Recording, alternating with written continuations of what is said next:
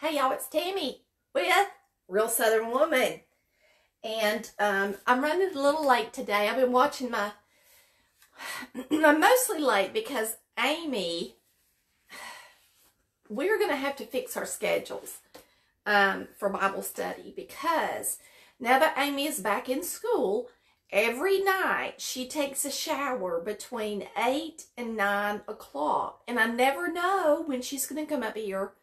So what I need to do is tell her that from now on she has to take her shower at 8 o'clock. But she had company tonight. So she came up here and got in the shower right when it was time for Bible study. And because it's quiet in here and there's nothing really, no noise, her shower's really loud and you could hear her. And so I was like, I have to wait and come on later for Bible study. So anyway, with that said, because Amy is a late bird with her shower, we're just going to have to be a little later with Bible study. And if I try to come to y'all every night by 9:30ish, I think it'll be better, because she likes to get in the bed, pretty early when she has school. So we may just postpone it until that time from now on, and that way it'll be easier. I had told y'all that we were going to start reading in the book of Genesis, and we went through Genesis all the way through chapter, I believe it was 9 the last time, or it may have been 7. I don't even remember. But anyway, I know I told y'all we were going to read until they got to the Tower of Babel, and we were going to stop there. And so we're not going to read about the Tower of Babel tonight. But gosh, there wasn't hardly anything to read. I didn't really give y'all much to read, and there wasn't much to it, because it was really the flood, and then Noah sending the dove out, and the dove finally found a leaf, and he came back, and then Noah was able to stop and get out of the ark. And then the next chapter talks mostly about who begat who, begat who, begat who. And that's just showing you where the lineage comes from, okay? So the main thing that I'm just going to touch base with you on is when Noah was out on that water with all of those animals and his kids, when he actually landed, and he got out, the first thing he does is he thanks the Lord by building an altar, okay? And he also does a sacrifice for the Lord. And so I got to thinking about that, because really that's about all there was in our reading besides the lineage. And so I got to thinking about that, and I got to thinking, and I felt kind of guilty, because we're all one to run and ask for prayer and, really be real concerned when we know that there's something big or we need, or something about our health.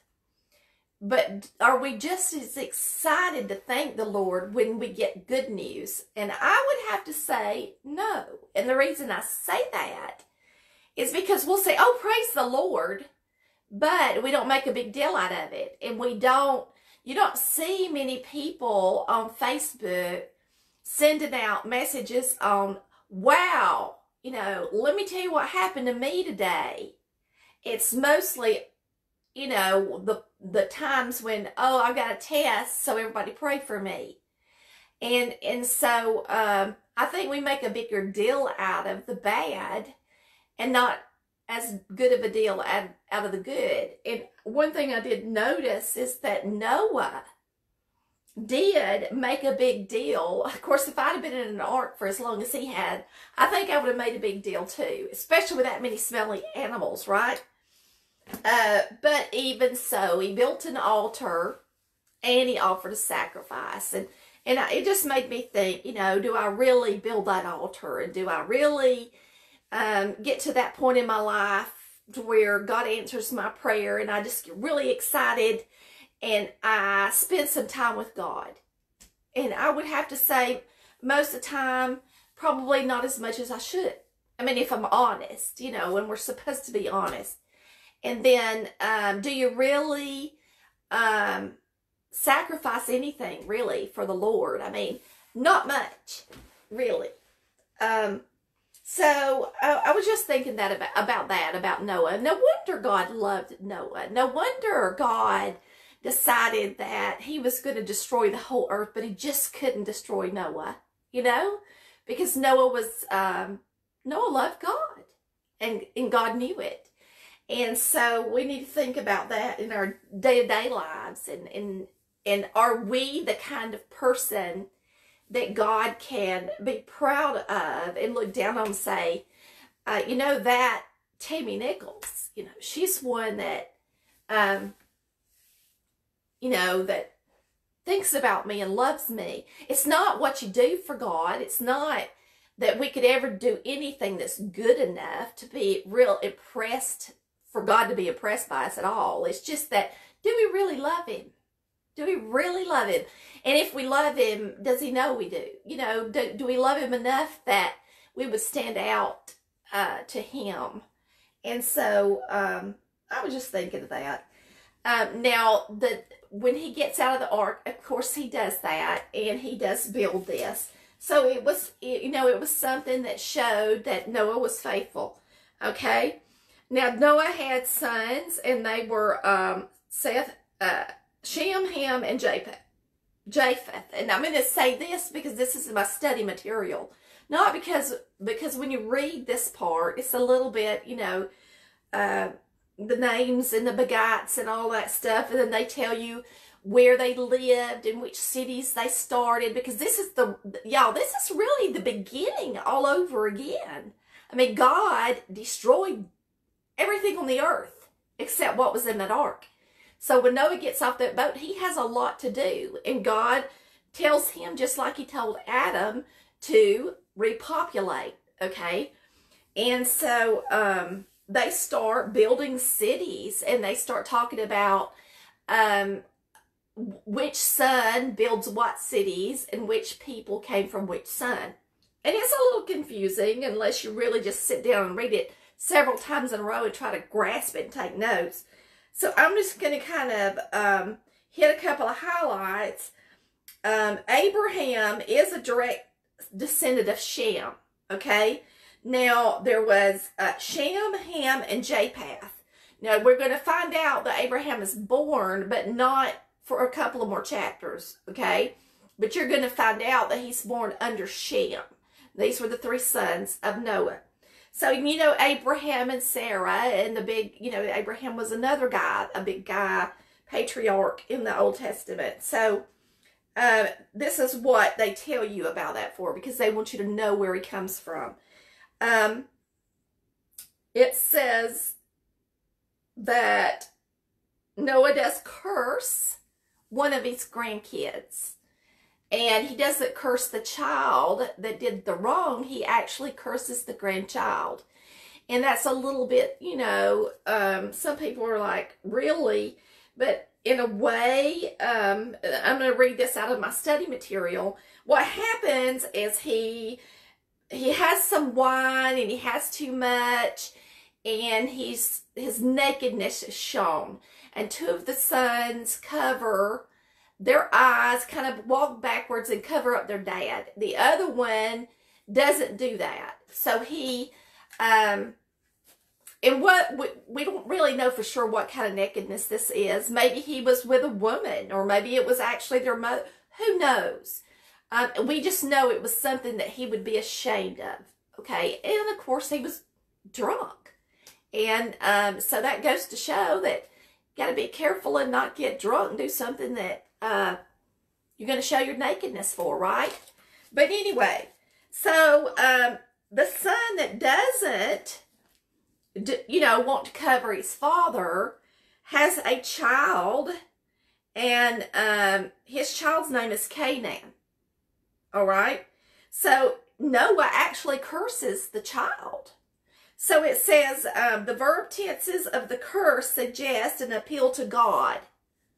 The cursing of Canaan, Ham's son, implies an early understanding of the principle that the iniquities of the fathers would be visited on the children. And that comes out of Exodus. And, you know, it says the curse apparently is restricted to the single branch of Ham's descendants. So I will say that we don't like to hear that. We don't want to hear that. Nobody wants to pay for the sins of their mother and dad. I mean, you know, how fair is that really? But what it amounts to is when a family falls into sin, it trickles into the family. The sin grows, okay? So, I mean, we know that happens. And, you know, where one kid might start smoking a joint and not really do anything but get high a little bit or have a beer, then his children may decide that they're going to have a beer, smoke a joint, and do some cocaine. I'm just giving an example in today's world. And then the next thing you know, they're doing meth and the whole family's all messed up, okay? And then their children are messed up. And the reason their children get messed up is because they wound up going into defects care. And they're raised by people they don't even know. And they have complexes and they have,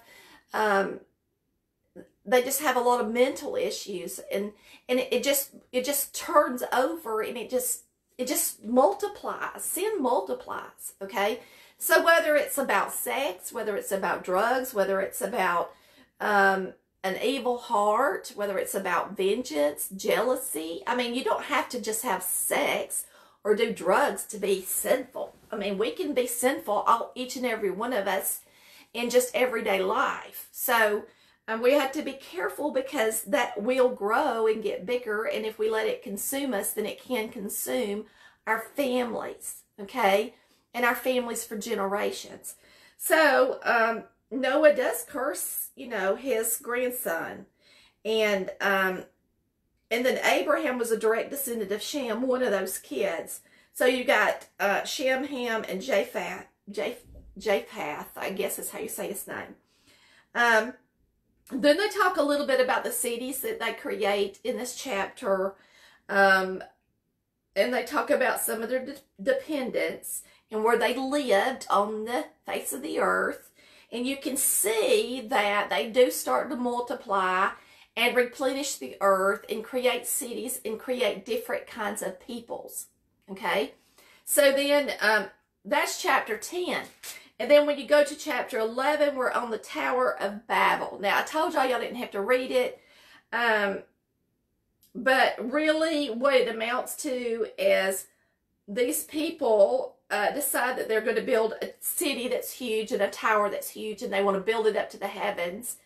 And God decides that that's not the best thing in the world, and he kind of puts a stop to it.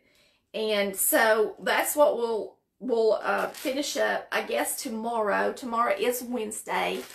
So I will just come and talk to y'all tomorrow night. So tomorrow, y'all read the Tower of Babel, which is chapters 11. We're going to do chapter 12, which is promises to Abraham. And we all like promises from God, don't we? And it's going to talk about Abraham in Egypt. And then Abraham inherits Canaan. And that's chapter 13. Now, we're going to stop there because in chapter 14, we're going to talk about Lot. So let's read 11, 12, and 13 for tomorrow, and then we will come together and talk about those. And I guess the only thing in here, I already read that to you guys. I was looking to see if there was anything else really that I wanted to say.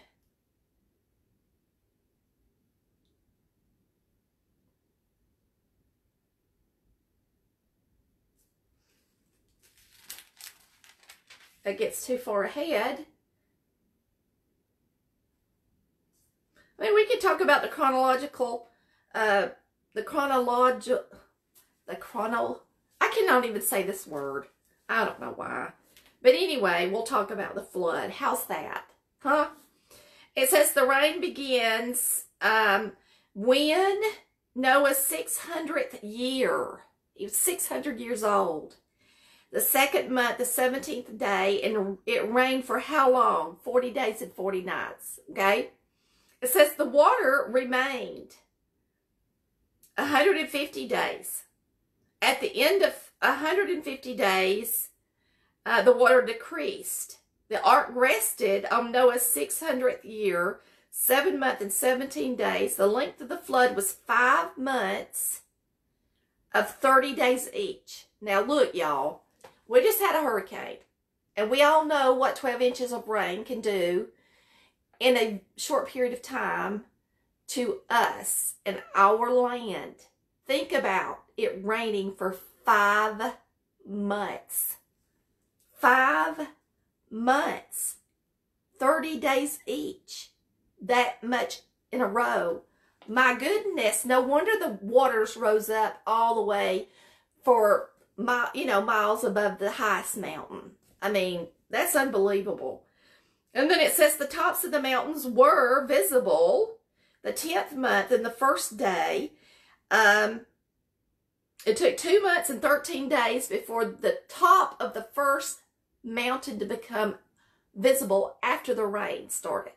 After the rain stopped. Okay? Then Noah sent out the raven 40 days later. Okay? And that was 3 months and 23 days after the rains. Then he sent out the dove 7 days later, which was 4 months past the flood. He sent out the dove again 7 more days. He waited another week. It was 4 months and 7 days past the rain. So the waters dried up in Noah's 601st year, the first month, the first day. The total length of the flood was 365 days, 1 solar year. Now look, y'all. I bet he was ready to build an altar, don't you? Could you imagine being in a boat for that long with that many animals and that, it would have been unbelievable. But I'm sure our God in heaven, if he had any way at all, which he did, he could do anything he wanted to, probably made it more pleasant on that boat for Noah than it had to be. He had to have. Because he loved Noah, didn't he? So Noah gets out of the boat and he builds an altar for the Lord. Now, I've never went to see that ark that they have built because they haven't built the same size as the real ark, but I bet it's a sight. And some of y'all may have been. And if you have, you can tell us how great it was. But that's just really, really, the biggest deal here is that you need to know that God is the creator. And he could take away what he creates. Because he did, didn't he? He took away the garden. And he took away every breathing man, all the giants that they talked about, all the sons of God, all the sons of men, all that. He wiped it off the face of the earth and only left Noah and his children. And that's who you and I are descendants after. And it also tells in here which peoples come from which son. And some of y'all might know that automatically. So let me just say that, and then we will wrap up tonight.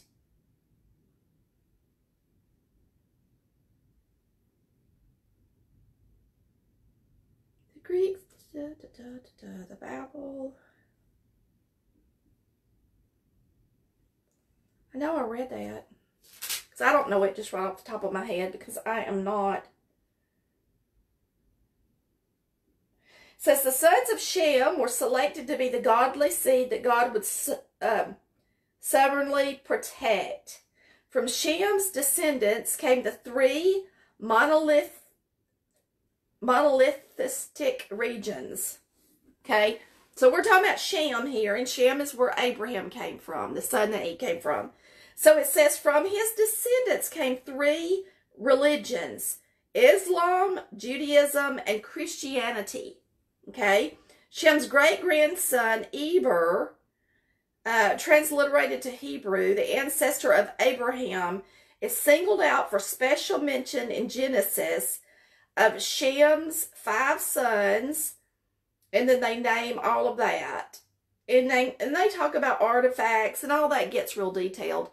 And if you're interested in that, you can, of course, read your the bottom part of your study Bible, and they're going to tell you the extras in your study Bible. But the main thing that we just need to know is he had 3 sons, Shem, Ham, and Japheth. And Ham's cursed, and Seth is the one that Abraham comes from. And he is the one that was selected to be the godly seed, okay? And some of y'all might think, well, that's not a big deal, but it is, because the godly seed is where Jesus comes from eventually, and that's how we, as children of Jesus Christ, or we as saved under the blood of Jesus Christ, how it became available to us to have that ultimate sacrifice. So we have to be thankful for Shem, and thankful for Noah, and thankful for Abraham, and thankful for all of these descendants that our Jesus came from, right? I hope y'all had a good day, and I hope you have an even better night's sleep. I had a wonderful day, and I hope you guys did too. So we're going to say our prayers, and y'all read those chapters for tomorrow. That is chapters 11, 12, and I believe it was 13. So, and we'll talk tomorrow about the Tower of Babel, and a little bit about Abraham too. So, and Sarai.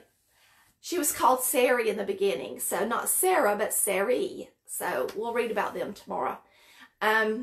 All right. Dear Heavenly Father, we just thank you so much for today. And we thank you for that ark, Lord. We thank you for the fact that you decided to spare that one man, Noah, instead of destroying the whole earth and world and every single man. Because without you keeping Noah, then I'm sure you would have made a different plan and a different project. But we're glad to be a part of your project and your plan. And we're very happy that you kept Noah and his sons, and that you had the lineage of Shem, not Seth, the lineage of Shem to have Abraham. Thank you for your great plan. Thank you for your creation. Thank you for being our wonderful Heavenly Father that knows all, is all, and is everywhere, sees everything, knows everything. We know that you are our God that can fix our problems, and you can really do anything if it be in your will. And we pray that we would live in your will, which is to let others know about your Son, Jesus Christ, and that we would not be ashamed. And just help us be bold and love you more and more each day. Thank you for everyone that's here tonight. Thank you for allowing us to live in an area where we have your word and can read it freely. And maybe we all come back here tomorrow and be able to talk about the next 3 chapters. In Christ's name we pray. Amen. Y'all have a wonderful, blessed night. And I'll see y'all tomorrow. Bye, y'all. Love ya.